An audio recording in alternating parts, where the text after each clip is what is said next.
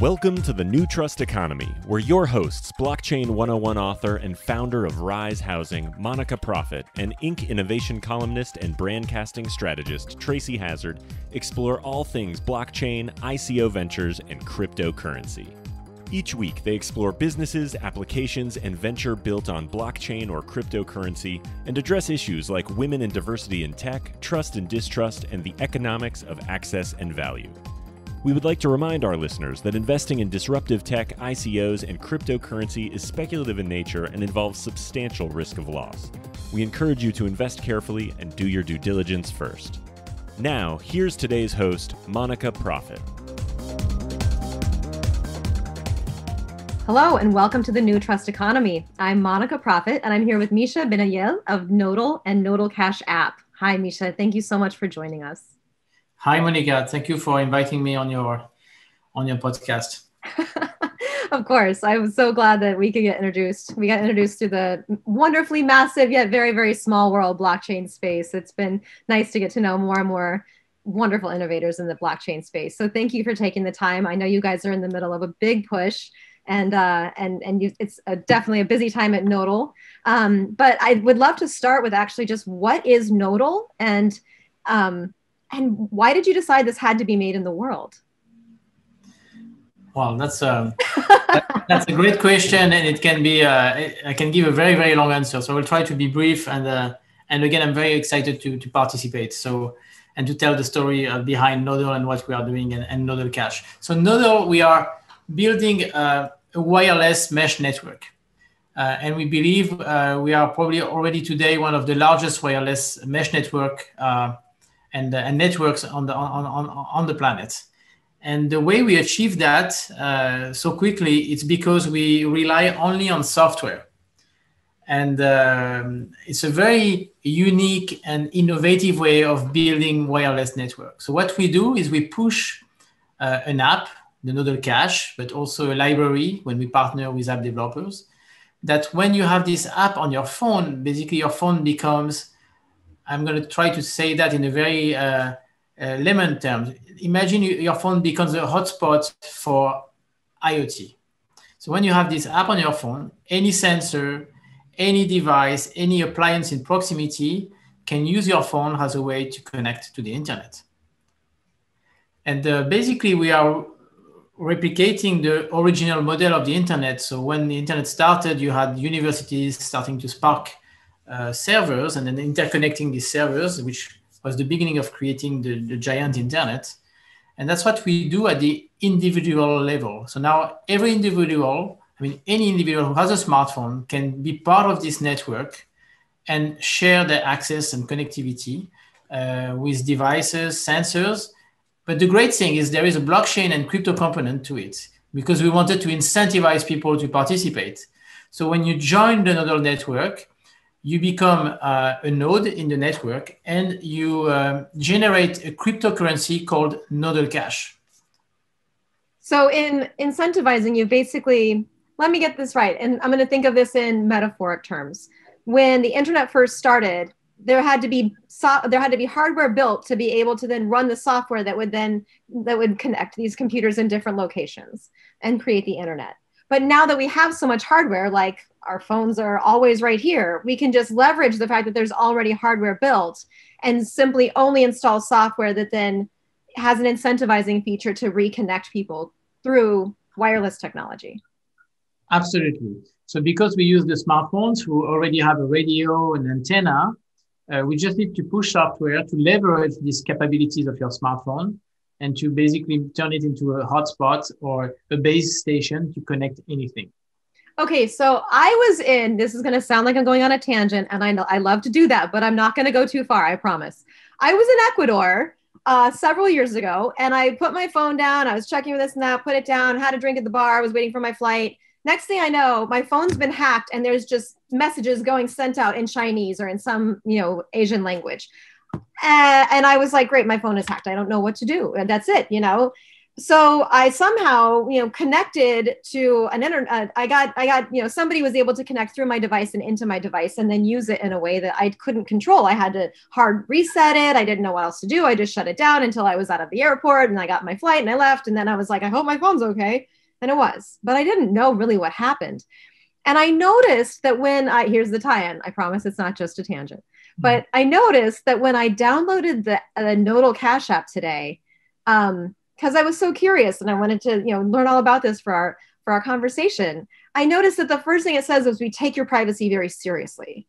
And I was like, okay, so what are you doing to enable, this kind of connectivity through something as personal as a phone that doesn't make it end up getting hacked or something? What is the privacy layer there? So first, contrary to many mobile applications who are trying to monetize your personal data or your information, we are not interested in all of that. So we don't want to know who you are. We don't care, actually. So what we're like a true Frenchman, we just don't care. But what we are interested in is actually leverage your capacity as a node to connect things. And so first, we don't ask you to sign up. You can just download the app. There's no sign up process. We randomize the identities of the nodes, so that way we will never know or be able to know who you are because we randomize that identity. And so we do all these things to basically be, I would say, as light touch as possible on your phone and just focusing on the purpose of connecting things, because that's really what we want to do, and that's our mission. And so when you have this app, like I mentioned, you can be rewarded for moving data. And so if you are familiar with Bitcoin and the process of mining with Bitcoin, so in Bitcoin, when you participate and you mine, you basically create and generate Bitcoins by solving a complex equation. And that's what is called this process of mining and this proof of work. With Nodle, we created another proof of work, which is called proof of connectivity. Okay. And it is based on the amount of data that you move, the value of the data that you move, based on many factors. Also, if you are the only one who is able to move the data at a given time in a specific location. And all these parameters are taken into account to actually generate the coin and reward you with this coin.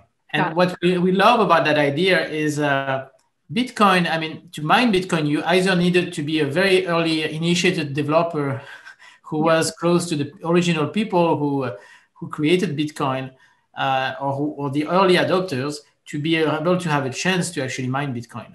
Yeah, today, if you want to mine Bitcoins, you're going to have to join a large pool to be able to be participating. So it's already almost trusted by probably 10 big organizations that are the one who control these big pools of miners. Yeah. But the beauty with Nodle is anyone with a smartphone can have. I am one of them now. I am mining Nodle Cash myself right now. So I know anyone with a smartphone can access that basically and participate and be able to remotely mine this cryptocurrency. That your explanation really helps me understand what was happening with my phone, because while I downloaded it and I was like, okay, my Cash App is 0. Of course it's a 0, but what do I do? It's not like Sweat Coin where I walk around and I earn Sweat Coins by walking. I'm like, what do I do? And I then saw packets moving at this much per packet. It's moving. And there's I saw something was telling me a ratio of reward, and I didn't understand what the actual ratio of reward was. But then I opened it back up and I realized I have 0.000039 cash, Nodle Cash. And I was like, oh, I guess it was about the packets. But now there's no packets being moved, and so nothing's changing. And I don't know when something changes it or doesn't, but I noticed that, okay, I'm clearly doing something with the network. I'm not sure exactly what, but my phone, it's not like I'm losing battery really fast. It's almost like it doesn't make any difference to me. I just happen to earn very passively. And then that's the goal. The goal is to create for you another source of revenues. Yeah. That you don't need to do much to actually access it, but it leverages your capacity, the capacity and capability of your smartphones to achieve that. I would say it's a little bit, I like to compare it often to Pokemon Go. Okay. So you just move, Sweatcoin is also a good example, but with Pokemon Go, you can go out, have to chase a Pokemon, all these things. But well, that's what's happening with Nodle Cash. You just move around, and as you pass by sensors or devices that need to connect to the internet, basically, your node will basically connect to these devices and enable the data to flow to the internet. And so indeed, if you stay in the same place, you are probably going to generate little rewards. But if you move with your phone, or if you go into places where you have a lot of electronics or appliance or sensors, and you have more chances to move more data and then to be rewarded more. So this would be the perfect app for somebody who is like, say, underpaid at Best Buy. They work at Best Buy, but they're always around electronics. They're walking around all the time, and this is just like gives them extra, right? So that's a very good market. I never thought about that, but I'm sure that if some staff or employees at Best Buy run the app, they probably have a chance to generate more revenues and rewards than anyone else. Yeah, we definitely need a hashtag Best Buy in this one, because I think that's your new target user base right there. The underpaid electronics department. So a lot of blockchain projects, they end up, I've noticed that there's sort of two avenues that innovators take to end up in this nexus of cryptocurrency and blockchain. We've talked with, and me and my imaginary friends, but also, yes, me and my co-host Tracy Hazard, who also talks with people on this podcast. But we talk with different innovators that sometimes they just have a blockchain application, and there's no crypto component at all. They're just using distributed ledger technology because it's making it better, right? It's just working better. And to decentralize something sometimes works much better. And sometimes there's a crypto layer as well. There's some projects that started with the crypto layer, the tokenomics, if you will, or the crypto economics. And then they kind of like, it's great technology. Where do we apply it? And they sort of were like this roaming person looking for the place to put it. Which one for you was the beginning? Did they really come as a married combo in your mind? Or did you see it as, I want to make this mesh network. How can I incentivize people to participate? Or did it come up with, how can I get people passive, easy, mineable income that doesn't create a hierarchy of entry point? And how do I just like find the right application for it, like a mesh network? Which way was that? So actually it's a combo. Okay.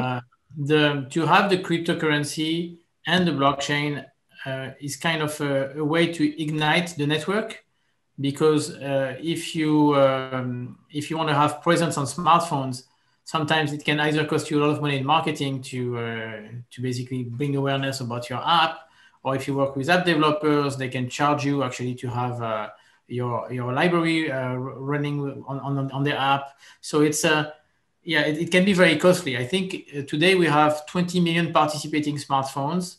It's 5 to 6 million daily active nodes in the network, so smartphones. And we discover or connect to 30 million IoT devices a day. Sometimes we spike to 80 million devices. Wow. And all that we were able to make it happen thanks to this new economic model.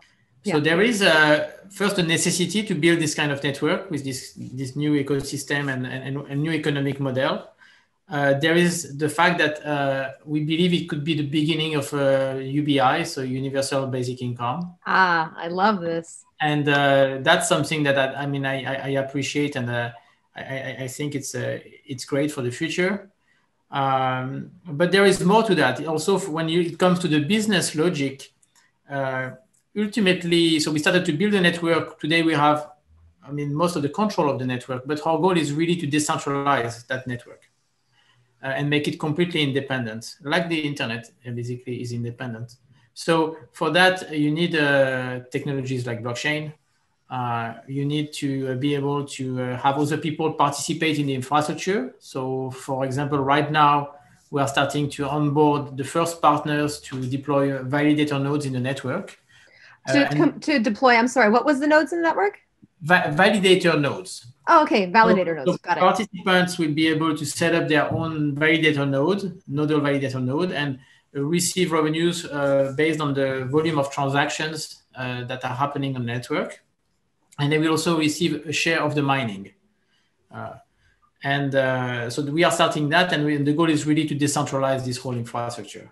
So did you think up this economic model yourself, or did you sort of end up in a think tank with others and the pieces all fell together and you just put them together? I mean, initially it was more like an intuition.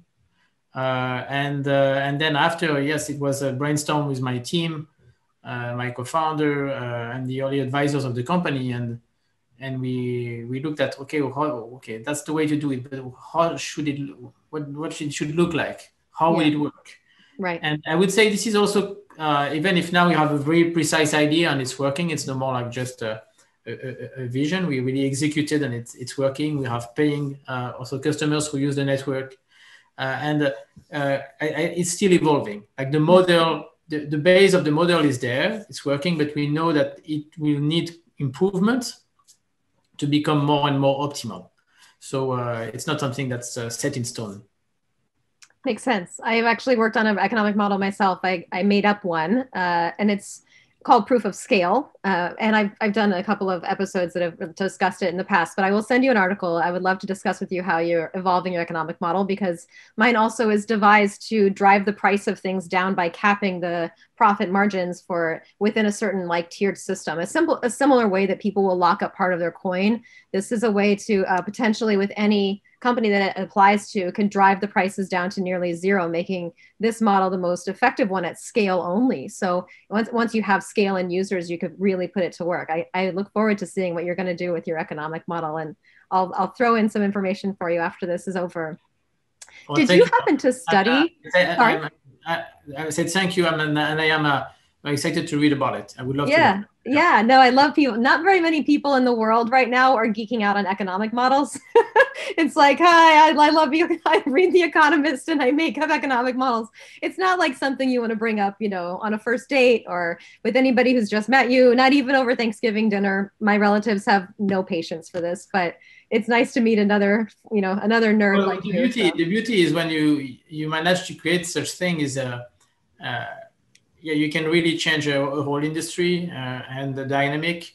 Yeah. And in our case, we believe it can be a way to actually provide almost free connectivity for people. Yes. And that's a vision, I mean, my co-founder and I had for a long time. And we have been working and had many attempts at it. But we believe now we apply it to IoT devices using the Bluetooth Low Energy Wireless Interface. We are actively working to apply it to 5G millimeter wave base stations, where potentially, instead of having the telcos investing in infrastructure, it would be people and enterprise investing in the base station, but in return, they would basically use this protocol on their base station and generate revenue. And that way, you can imagine that at some point, potentially, access for people could be free, and only a business application would be, or IoT device would be paying for accessing the connectivity. So yeah, that's fantastic. A very interesting model here. Yeah, it's about time we unburdened the actual user, because when you look at every economic model up until very recently, it's the engine that makes all of this, that creates all of this value is the people at the bottom just doing constantly, and just capturing very little of that return. And it's just nice to now see entry points being created, and you're clearly making a huge dent in that. Did you end up, did you study economics to get into this, or how did you actually kind of foray into this very, very, pardon the term, nerdy approach to economic models? So I was a nerd. I was coding when I was a kid. I started coding when I was 8. I was not, I would say, good enough in mathematics to actually push too much into an engineering career. So I chose actually economics. Surprise! But I think I learned just by doing. Yeah. Most of the things I just learned it by doing things. So I think most entrepreneurs, that is the case. We learn by doing, and as long as we're active in it, we usually kind of pick it up along the way. Otherwise, I mean, what's the point of book smarts if it's just theoretical, right? Did you end up getting an advanced degree, or did you just get your bachelor's and then head off into the world of business? Or so I got an MBA, and then I started building companies pretty early. Yes. So coding at 8, MBA 12, then just building companies. Was that the process? I wish it was that. No, it was a long, painful process, but with a lot of learning, with many mistakes, many failures. Yeah. How many companies now have you founded? Ballpark. I mean, I would say I'm not going to count the one that didn't lasted long or. No, you should count the failures too. Come on, it's only honest. Well, I founded more than 10 companies. Oh my gosh! So this is like your 11th plus company. So yeah. It had better stick. So if for a user out there, for somebody, a user, a listener, someone who is interested in what Nodle is doing, and they wanted to get involved, I've downloaded the Cash App myself. It didn't tell me a whole lot about the company, but how could somebody, aside from downloading the Nodle Cash application, how would somebody learn more and sort of kind of do their homework on what Nodle is? So they can go to the website nodle.io. Nice. They can read the white paper. I think that explains really well the vision and what we are building. They can download the Nodle Cash app to start participating and earning Nodle Cash. And soon they will be, if they are a developer, they will be able to also develop their own application on the network and enable enterprise, other developers to use this application, and they will be part of the ecosystem and basically be also generating revenues for that. Fantastic. Yeah. Fantastic.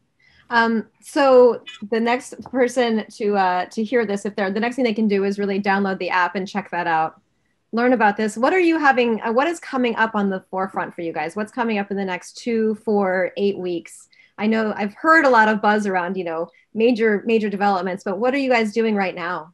So we are focusing on building the community worldwide. So really building a lot of groups of people who actually love what we are doing and who want to participate, either in also we were starting a private sale for the token, and we really want to in the coming months grow the community of users by a lot. It's so that is really our focus. It's grow the network with people who have the app, use the network, participate in the network. So it's really about growing the network. Our focus is really solely on that, I would say, right now. And so when people earn this cash, do you have plans to be listed on an exchange, or is there a value to it? I'm not sure what is one Nodle Cash equal in the world of other, how does it translate? So we asked people, the early adopters, so we had a group of early adopters because we were pre-installed on the first blockchain phone from HTC, the Exodus. And we did a survey and we asked people what value they would assign to a Nodle Cash, just to get an idea. And some people were saying, $1 to $5. Some people were saying, no, it should be $10 to $15.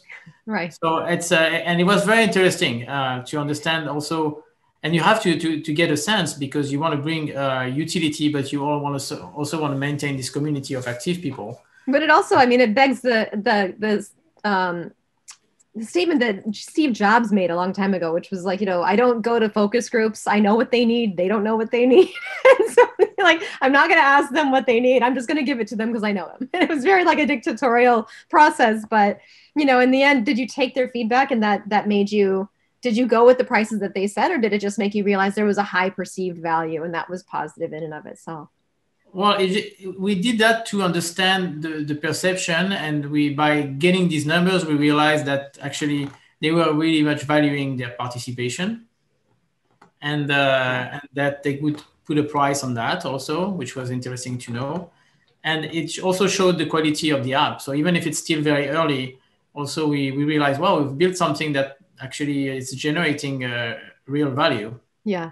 And not only for manufacturers or smart cities or enterprise who want to benefit from accessing that network, but also for the participants who are basically the people like you and me that install an app on their phone and join this network. So it's it was a great way to understand better what was happening, And I would say. So what did the price fall on? Did you discover? Have you fallen on what the price is yet, or is it too early to know? Well, we have an idea, but it's. I mean, after I think people will decide in the ecosystem, and we will see what happens when the ecosystem is more open and they can basically exchange that token.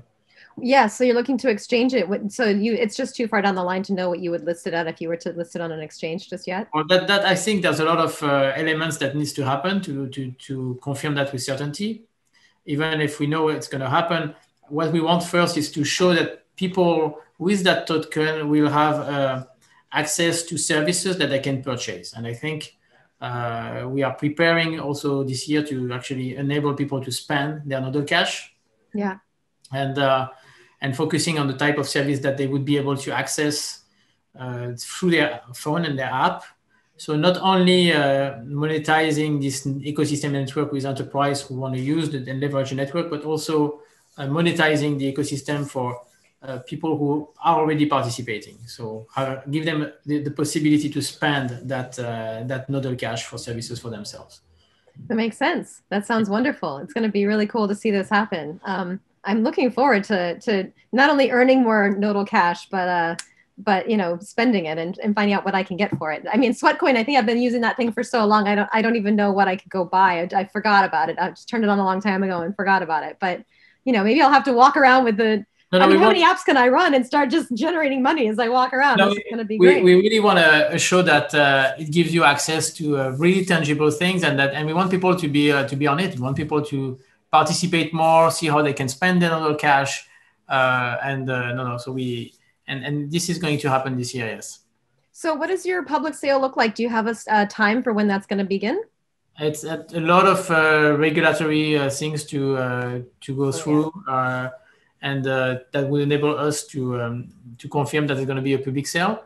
When we do it, most probably that will indicate basically also that after that, basically the token should be also exchanged more freely. Yeah.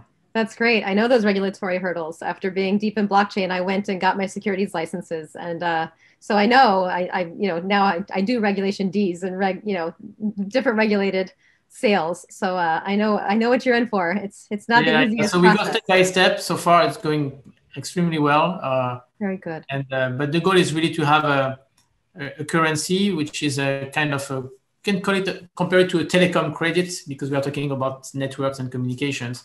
Yeah. And we want this to enable people to buy any kind of service related to communications. And so that's excellent sector to be focused in. That's great. I'm so glad. Well, I hope that it expands beyond that. There's always room for, hopefully you can become the Nodle enabled Amazon rival that can, take out.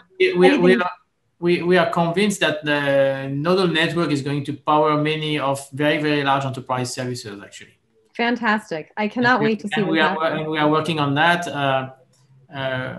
The two main services, just to talk about the enterprise part, and I can finish on that, is we have what we call a smart asset API that enable any enterprise to locate things, which can be packages, shipping pallets, or collect data from sensors. And we are already working with large organizations. And the second one is a service we built last year to fight the pandemic. And we created, in partnership with Avnet, a small device that helps employees social distance and record their interactions at work. So if someone gets infected with COVID, basically, you can avoid to have an outbreak and test the right people. And we are going to announce the first customer, who is a pretty large, international organization. And that's going to be shipped, I think, in the month of April this year. So we have these two main services with actually a pipeline of almost like $250 million revenues for the network. Wow, that's fantastic. You guys are growing really quickly. Yeah. So we are doing blockchain, building the largest wireless network out there, but we are also providing real services with real revenue for the ecosystem. Fantastic. That's not a small undertaking whatsoever. So I'm amazed that you're able to take this. And the beauty of the ecosystem and this, I would say, this flying wheel that's going on is that we want people who participate not only to generate revenues by creating the coin, but they will also be able to receive a share of the services, the revenues from the services on top of the network. So that's where even if there is a fine amount of tokens, and we think it's going to take 10 years before to mine all these tokens, the people will keep on receiving revenues because they are part of the infrastructure that enable these services to work. And they will keep on receiving a share of any service that a developer or an enterprise is building on the network. Oh, that's fantastic. That's how we create this sustainable, basically, ecosystem. And that way it can go on forever. That's fantastic. You're truly building one of the most necessary things. And I hope that as more projects that are using DLT come up, they end up being on the Nodle network, just so they can add and be additive to this ecosystem rather than trying to be competitive. It just doesn't make sense. You guys really have a lot of open doors for people to participate on all levels, enterprise all the way to user. It's fantastic. Yeah, and we and to come back to your original point, we actually believe that IoT and the number of things that are going to be connected is not in tens of billions, but more in hundreds of billions and trillions of things. So what we are building is really a network to enable to take data in and out of hundreds of billions of things and leverage what we call this ocean of awareness to face some of the biggest civilization's challenges. And we believe that's why connectivity is so necessary. Absolutely. But the important thing is we do that by also looking at how we protect privacy, because it's a very important thing and point when it comes to connectivity, and especially when you start to locate things. So we really are focused on how we protect actually the privacy of everyone and how we secure these communications. So one of the big companies we work with is also working on leveraging our public key infrastructure to secure communications from these objects or tiny sensors and be able also to authenticate them using our infrastructure. So actually privacy and security, in addition to bringing connectivity, are really the things we want to focus also as a team. That's fantastic. There's so many components to the Nodle ecosystem. I can't wait until you guys have more of this up on your website as well, because I think diving into the white paper is, again, for nerds. Absolutely. But yeah, I hope more non-nerds get to know what you guys are doing. We're working on that. So hopefully we'll do a better job at explaining what we do on the website. Yeah. Oh no, your website's fantastic. I mean, there are so many new things that you're also working on that I would never have known unless you heard it here first, basically, which I'm glad about. So I look forward to just seeing how you guys develop, and especially after you guys are going to announce your public sale, or if you get further down this path, if you ever want to come back, I would love to do a follow-up interview with you, see how things have developed, especially with such a multifaceted ecosystem as Nodle. And I just appreciate you taking the time to come on. Thank you so much. Well, thank you, Monika. No, it's great to explain and to get more people aware of what we do and build. And we would love to be back for when we announce a public sale, definitely. Absolutely. That's fantastic. Well, do you have any parting words that you want to give the average user? Or do you have anything else you'd like to add before we take off here? I can share a bit of my experience as an entrepreneur. Please do. I think like last year was challenging for everyone. And you're also the master of the understatement. And I think it was even more challenging for early stage entrepreneur. And I just want to tell everyone, like, I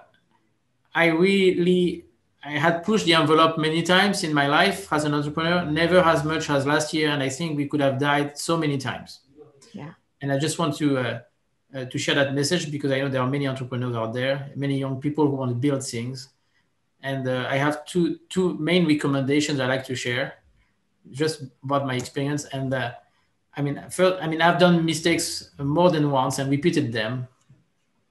Hopefully I've learned from them, but often I realized I needed to repeat them several times to learn from them. So the first is never give up. And I'm not saying it enough. I just say it once. I'm going to repeat it. Never give up. It's really so important, especially when you believe in you and you believe in your vision and what you are building, and you want to realize your dream. Never, never, never give up. And second is life is so much full of surprise and bad, but also very good surprise often.